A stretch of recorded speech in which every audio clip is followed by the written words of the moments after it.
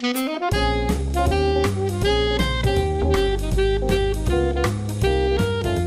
guys, it's Paul from Online Sax Academy, and in today's lesson we've got 3 versions of the jazz standard T for 2 for beginners, intermediates and advanced level players.